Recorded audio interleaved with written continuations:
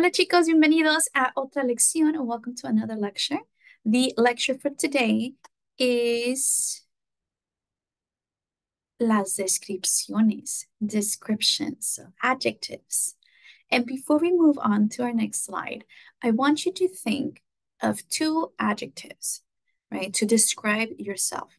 One physical description and a personality description. So I want you to think about that, all right? Think about it. How would you describe yourself? How would you describe yourself? Would you describe as someone who's shy, who's really outgoing, creative, athletic? Maybe you are tall, maybe you are short, maybe you have long hair, short hair, right? So think about those type of descriptions. And this could be in English. So just think about two descriptions that you could use to describe yourself. A physical description and a personality description. Okay? Let me show you mine. Yo soy baja. Yo no soy alta. I'm not tall. Pero yo soy baja. I'm short. Yo soy baja. Yo soy morena. ¿Sí? Morena. Brown skin. Y tengo el cabello largo. Largo. Long hair. Personalidad. My personality. Yo soy trabajadora, estudiosa y también soy creativa. Yo soy trabajadora, hardworking, estudiosa, studious, y también soy creativa. And also, right, I am creative. So if you notice in these descriptions, yo soy baja, morena, trabajadora, estudiosa. They end in A, in creativa, right? That end in A because, again, I am describing myself and I'm female. And so the descriptions, the adjectives, have to end in O and A. And if you remember from your tutorial video in Connect, when we talk about nouns, adjectives, numbers, right? The adjectives have to agree with the noun. In this case, I'm talking about myself. So when I'm describing myself, my descriptions or my adjectives have to agree with my gender. And so that's what we have in A, right? If it were male, you would just say trabajador, estudioso, creativo, right? So that A would change to an O. Again, baja, you can change that to bajo, morena, moreno, right? To talk about a male who is short, who is brown skin, right? Y tengo el cabello largo. Tengo means I'm talking about my hair. I have, right? Or my hair is long. I have long hair. El cabello largo. The hair, right? Long hair. Now, you've probably used the word or the phrase el cabello for hair, or you could also use el pelo, okay? That means hair, el pelo. So el cabello or el pelo, whatever feels more comfortable to you, you can use that. This is what I'm using for this example, but I also use el pelo largo, okay? So, ¿cómo es ella? So we'll look at some examples. ¿Cómo es ella? Right? How is she like to describe her physical descriptions or her physical appearance? Right? Ella, first of all, ella es Shakira. She's Shakira. ¿Sí? Ella es delgada, baja y tiene el cabello rizado. Ella es delgada, she's thin or slim, baja, like myself, she's short too, y tiene el cabello rizado. And she has curly hair, right? Tiene. Notice how that word tiene changes because we're talking about her, right? When we're talking about ourselves, in the first person, tengo. In this case, we're talking about Shakira. And Shakira tiene. She has, okay? El cabello rizado. So we have a couple of Ways to describe hair. Cabello, right? Cabello. One of them is largo, which is long. The other one is rizado, which is curly. ¿Cómo es ella? Again, her physical description. Ella es Taylor Swift. Ella es rubia, rubia, blonde. Es alta, no es baja, like Profe or Shakira. Ella es alta, tall, ¿sí?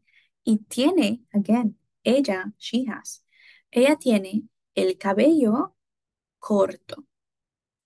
El cabello corto. We have corto. The opposite of largo is corto. ¿Sí? So you get that? The opposite of long is short. Corto. ¿Cómo es ella? ¿Sí? Ella es Simone Biles. Ella es musculosa. Musculosa. Look at her muscle. ¿Sí? Es musculosa.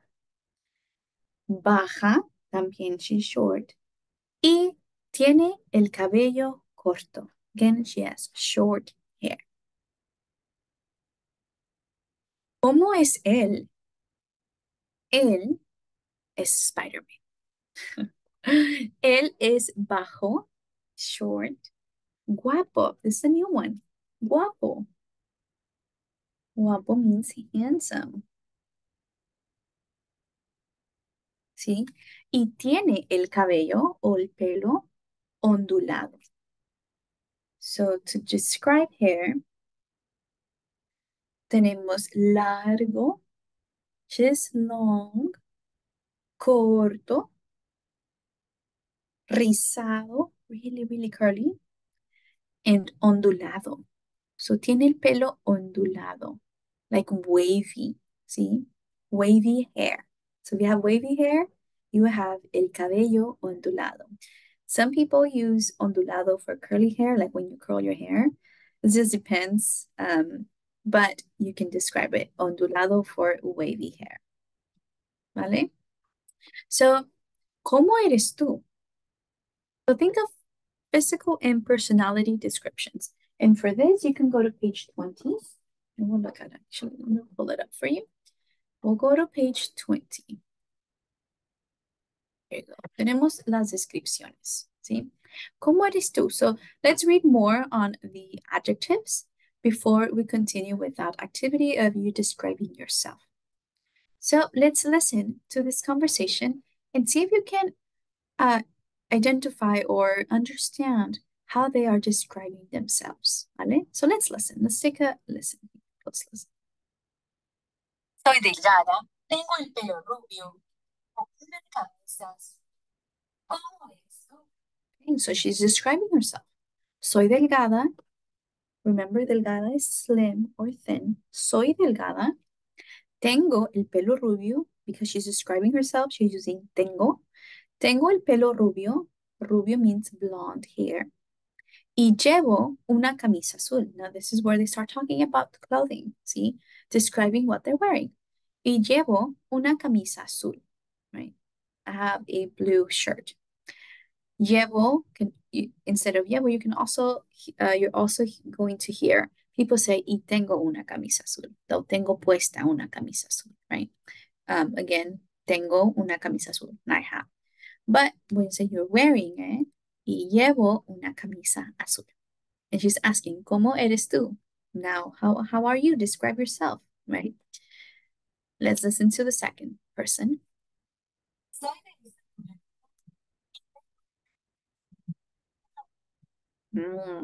Soy de estatura mediana. So we know que baja o bajo means short. Sabemos que alto o alta means tall. Estatura mediana no is short. It's not tall. It's like average height in the middle. ¿Sí? De estatura mediana. So, estatura is height. ¿Sí? Soy de estatura mediana. So, if you're not tall, if you're not short, you're average. ¿Sí? You would say, soy de estatura mediana when referring to your a height, right?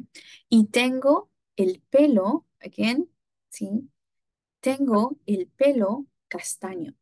So again, pelo and cabello, they mean the same thing. You can use whatever you can pronounce better, whatever comes to mind first, cabello o pelo.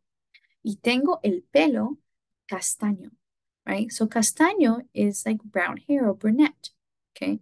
I did have a student who was asking me, well, how come we can't use castaño to describe like the color of our eyes, right? Because castaño means like brown.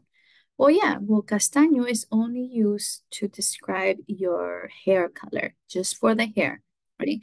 If you are describing your eyes, you can say café. But also, if castaño is too big of a word for you to remember, you can also say tengo el pelo café, right? There's nothing wrong with it. It's just a phrase that we use for brunette, right? Because you can say, oh, I'm a brunette, or I have brown hair, right? You can say both. So just it really depends to you what you want to use. Okay. So el pelo castaño, right? Like brown hair. No muy largo. So we have largo, and we know that from our examples earlier.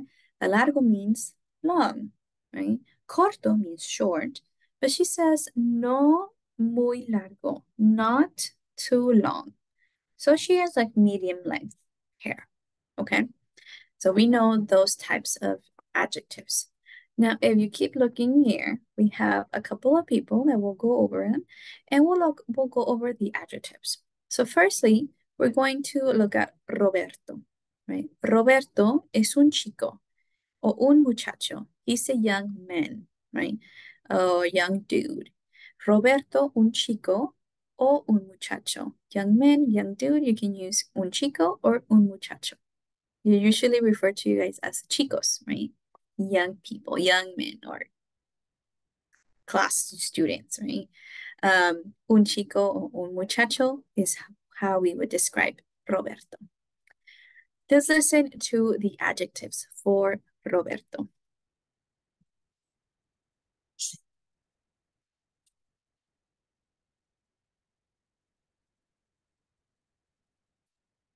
Okay, so some of these adjectives, you're going to be able to recognize them because they're cognates.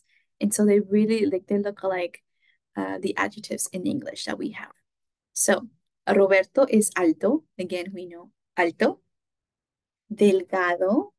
So remember, we know we talked about Shakira, Taylor Swift, that there are delgadas, right? They're thin or slim. They're skinny. Delgado, again, the O because we're talking about Roberto. It's a male. So delgado, moreno. Remember when I described myself as morena, right? Brown skin, right? I'm morena, he's moreno. ¿Verdad? Atlético, athletic, y fuerte, strong. Okay. Now we have el señor López. And el señor, remember from our previous lecture, señor is Mr. López, right? Someone who's a little bit older, doesn't look too old, but he's still el señor López. And he's a man, un hombre. Let's see how they describe him.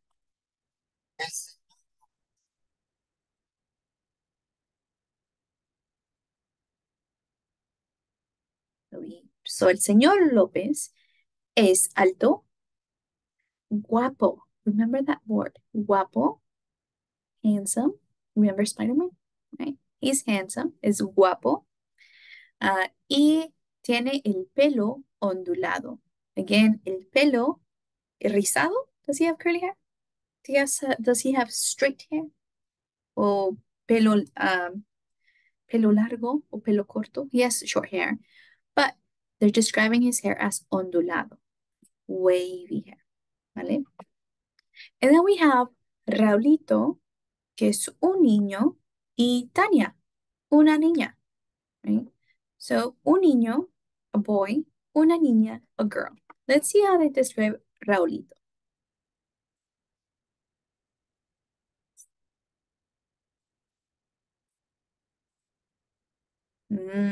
Okay. So, Raulito is bajo, is short, ¿sí? Bajo, Raulito. Es rubio, again, blonde, rubio. Tiene el pelo corto, si es short hair, y lacio, right? No lo tiene ondulado. He doesn't have ondulado hair. He doesn't have wavy hair. Lo tiene lacio. That means straight hair. So if you have straight hair, you're going to describe your hair as lacio. Okay. Tanya.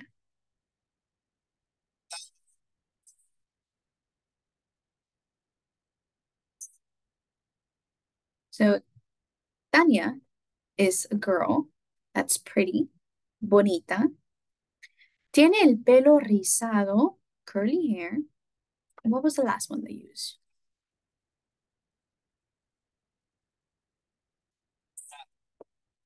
Said she has long hair in comparison to Raulito. She has a little bit long hair and tiene el pelo rizado. Again, curly hair. Okay. So tenemos a un muchacho, un hombre, un niño, una niña. But look here, we have el señor Rosales. Again, otro señor, right? El señor Rosales, que también es un hombre. He's also a man. Let's see how they describe him.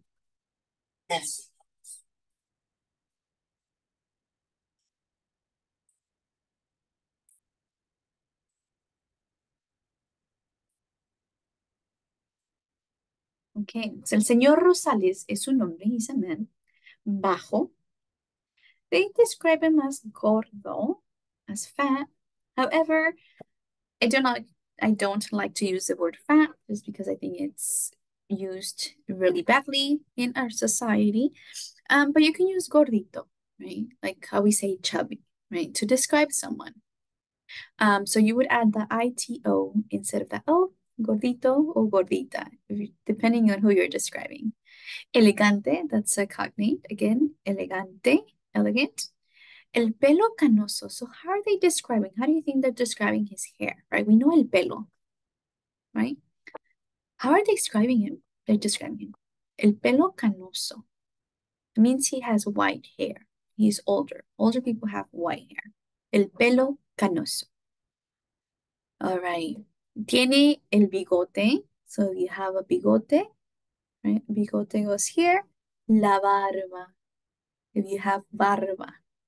And then this is describing his suit, el traje, right? And we'll talk about types of clothing in the other video. Now we have la señora Mendoza, que es una mujer, right? We have el señor Rosales, la señora Mendoza. So see how all the articles have to agree with the gender. El, la, señor, señora, right?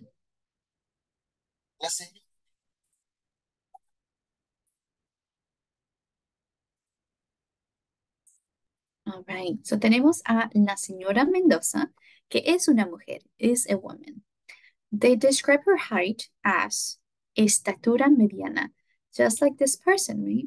Soy de estatura mediana. So remember, what does that mean? ¿Está alta? Is she tall? Is she short? Or is she average? The estatura mediana is average, see? Average height. They also describe her as a vieja, as old, right? Just like him. So if she's old, he's old, right? So we would describe her as vieja. We would describe him as viejo, right? But if you want to make it cuter, if you don't want to call your mom viejita, right? Vieja, you can call her viejita or viejito, right? Or just to make it cuter. That ito, ita at the end makes things cuter, right? So vieja o vieja o viejita. And she's wearing los lentes, glasses. Let's look at Jimena, que es una chica o una muchacha, right? Roberto, un chico, un muchacho. Jimena, una chica, una muchacha.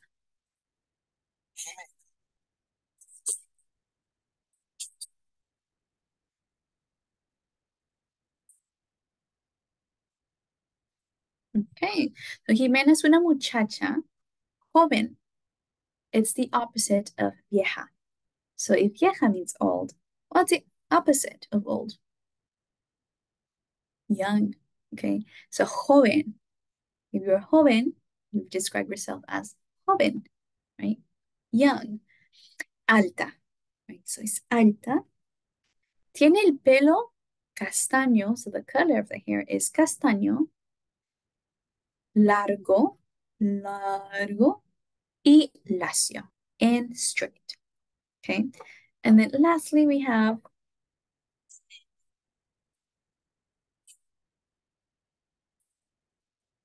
okay, so we don't know who's under this bag, whether it's a boy or girl, but they're describing this picture as feo or fea, right? So if it's a boy, you say feo, ugly, fea, ugly. Again, everything has a gender. It's either male or female, ¿vale? And so with those descriptions, we have some of these descriptions that you can use to describe yourself. And then we also have on the next page here, page 22, you have words to describe your personality. So we have agresivo, agresivo o agresiva, um, aggressive, right? Antipático, antipática. Again, they have the O or an A depending on the gender. Conservador, conservadora, considerado, considerada, creativo o creativa. Difícil if you're a difficult person, egocéntrico, egocéntrica, entusiasta. So you can go on your e-text and just like play these so you can hear how they're pronounced, okay? Now, if there's a word like temperamental, that's super long, and you're struggling with the pronunciation, break them down into syllables, okay? And then practice for a few times before you try to say the whole word at once, okay? So temperamental, temperamental, tempe, and then go slowly. Tempe, tempera, tempera, temperal, temperament, tempera, tempera, temperament, temperament, temperamental. And so if you're having, it works with any of the words, break them down into syllables, chop them up, and then try to pronounce them together, okay? And so you have that list for you to be able to complete the assignment of ¿Cómo eres tú? And you have this is another post of the discussion where you're going to describe yourself in a paragraph format. Now, the instructions are going to be for you where you're going to see other questions like ¿Cómo te llamas? What's your name? ¿De dónde eres? Where you're from? ¿Cuántos años tienes? How old are you? And so those questions, along with this question, ¿Cómo eres tú? Is going to be included. You're going to write them in Espanol, right? Because we know how to write those in Spanish. We know how to respond to those questions in Espanol. And you're going to format them into a paragraph style. So if I have 1, 2, 3, 4, 5 questions, right? Question 1, question 2, I'm going to say, please answer the following questions in your paragraph. Hence, paragraph, okay? The way you answer, I don't want you to give me a list. Okay, number 1, number 2, number 3, and then just answer them with bien or not even say me llamo, just put Nancy, right? You have to enter complete sentences and in a paragraph format, not a list, all right? So make sure you are looking at the instructions and the rubric because there is a rubric attached for this assignment. And you're going to be using the adjectives that we've learned in this lecture, and you can use the adjectives that you have on your textbook to be able to complete this assignment. Again, if you have questions regarding the adjectives, please let me know and I will help you. Again, I have office hours on Tuesday and Thursdays from 11 to 2 on Tuesday, and on Thursdays 11 to 1. Let me know if I can help you in some way. You can come and we can work on that together. Again, assignments are due Monday at 11:59. And so with that, this is the end of our lecture, of this lecture. Continue to our next lecture to learn more about clothing. Okay, chicos, hasta luego, chao.